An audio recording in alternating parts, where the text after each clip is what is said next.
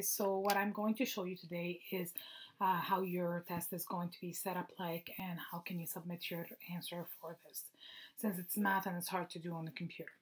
So this is a mock test if you want. So I included only one question, and then as you can see on that page, so when I click on the test, it's gonna show you how many questions you have. All the questions are gonna be on the same page, and then it's gonna show you the number of questions you have here on the left hand side. So right now it shows me one question because I only have one question set up for this mock quiz. Now, as of now, I have 13 questions for your test, and I don't think they're going to change. So you're going to have about 13 questions for that test, and then it tells you for each question how many points they're worth, so you know exactly what you're looking at.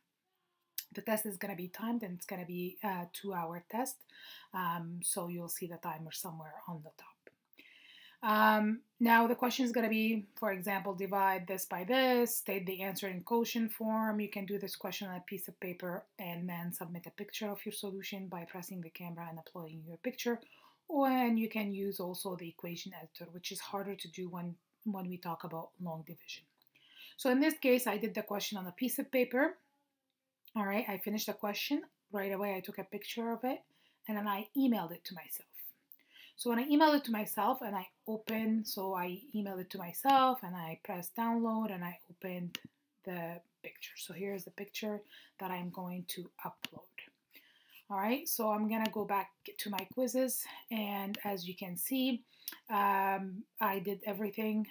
So what I'm going to do here is I'm gonna press this camera and I'm gonna say my computer and I'm gonna say upload. I think it's in the download.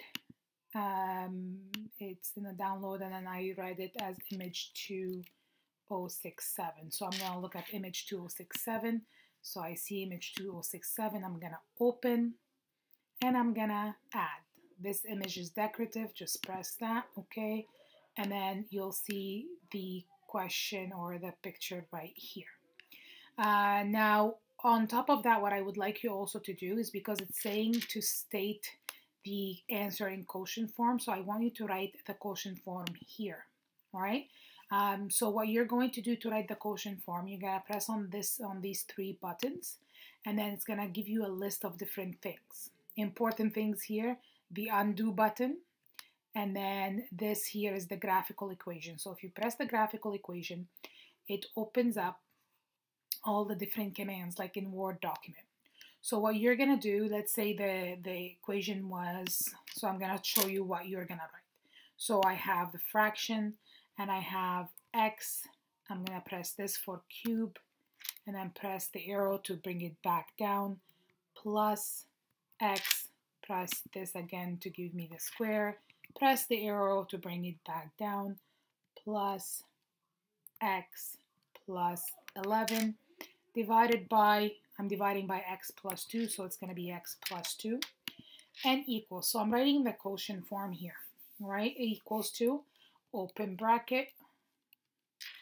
So you can open bracket, you can use this, or you can actually use the regular bracket, but here's the bracket here.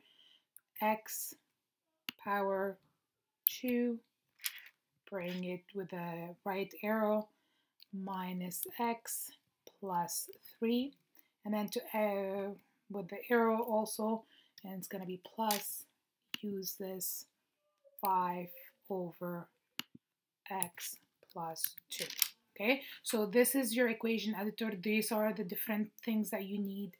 This is the less than or equal to, greater than or equal to, whatever, everything that you need here. Okay, plus minus division.